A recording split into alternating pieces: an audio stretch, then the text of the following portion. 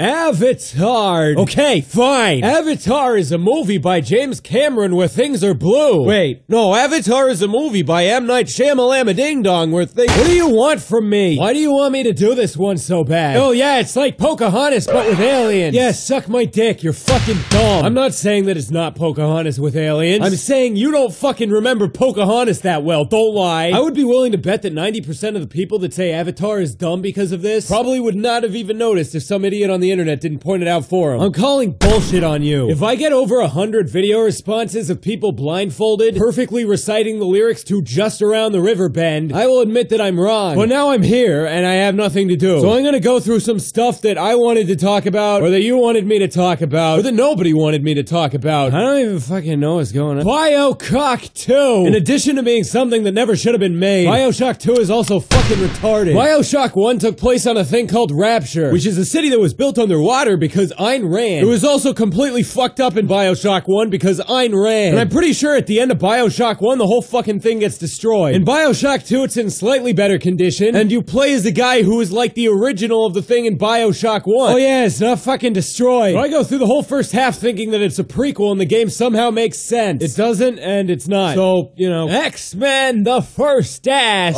Okay. So, I'm to believe that at some point during the making of this movie, somebody actually said, hey, I think it would be really cool if we had a scrawny red-haired kid whose superpower is to scream really loud, and then we'll give him flying squirrel wings so he can scream to fly around. This is a thing that happened, which is amazing on its own, mind you, but I think what's weirder is that some other human being had to say, yeah, that's totally a good idea. Finalize it, cut, print, we're good. Let's make some magic, people. Star Wars. And I'm not talking about the ones that everyone hates. I'm talking about the ones that you probably like. Fucking dick ass. Why do people like Boba Fett? He's fucking stupid and does nothing cool. And he's got like the lamest death I've ever seen in anything ever. The Yeti goes, and then Harrison Ford turns around because he didn't hear him quite right, and by complete fucking accident hits Boba Fett with the back of his spear, which makes Boba Fett's fucking stupid jetpack malfunction and shoots him into a wall, and then into a really big worm. They die. Stop it. Yeah, you know who you are. I know what you're gonna say. No, please. Tell me how he's totally redeemed by the completely legitimate monetized fan fiction that passes as the Star Wars Expanded Universe. How about when Starwanker, the son of Darth Vader or whatever the fuck he is, kills him with his own rocket in The Force Unleashed? You know, it's right after the part where he makes Luke into a bad guy. That's totally authentic too, right? God, people care about this. Minecraft.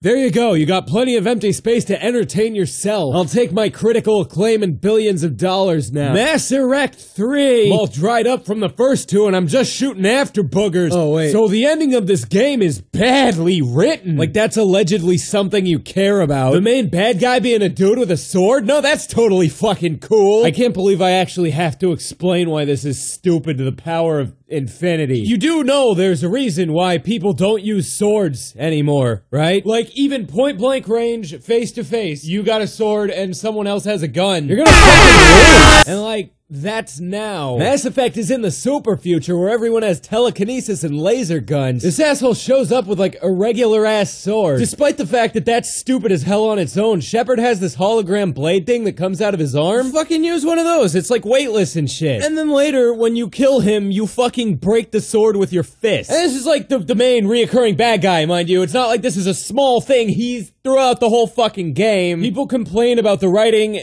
for the ending, and this gets a pass. This is fine. No, this is totally wrong! Metal Gear Solid. Okay, I might get back to this one, but in case I don't, am I the only person that remembers the part where Snake did a backflip off of a rocket? In the first Metal Gear Solid, there's a part where a helicopter shoots a rocket at Snake, and he does a backflip off of it. I'm not imagining this, right? I swear this was a thing. Gay-ass sex two-man revolution. I don't really have one for this. It's like the funniest joke title, but I don't actually have anything to— Jesus fuck. I had to get to this one eventually. We've all had some fun with the bad on this show. We laughed when I watched Twilight. Wasn't that funny? Cause, you know, it's so bad. It's so stupid, right? Marcus's dad. Remember that? No? Oh, I kind of figured you saw the other one. Final faggotry VIII. That's 8 if you read Roman numerals. Put down your aqueducts and your discus, cause we're about to fucking... I could probably do a whole entire video on this very easily, but I would literally actually rather fucking kill myself than finish it. It has nothing to do with all the characters being completely inhuman and unlikable and it being a fucking infinity-and-a-half-hour game. Because, you know, I don't have fucking friends. Not like I have something better to do. It really has more to do with the fact that in this game, there exists the absolute worst thing that has ever been called writing in the history of mankind. Mind you, this is including first grade English assignments, Twitter posts by Soulja Boy, indecipherable drunken text messages, that stream of letters that you get when you're cleaning your keyboard, and YouTube comments trying to refute this. So about 20 hours into this game, which takes itself super fucking seriously by the way, you come across this orphanage completely at random, and then through a series of shitty flashback sequences you find out that the characters that you've been steadily meeting throughout the game and don't seem to know before that point all used to be at the same orphanage, flat out unadulterated Muppet Babies style, with the main villain playing the role of the head caretaker. All of the characters then say, well gosh and golly gee, I guess we just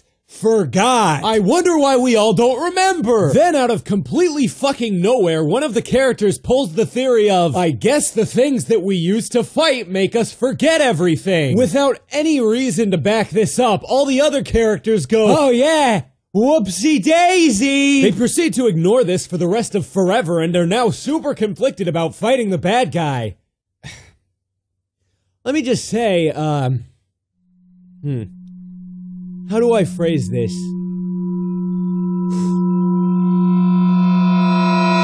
No! No! Fucking no! And furthermore... Why? Ah, Jesus. How the fuck...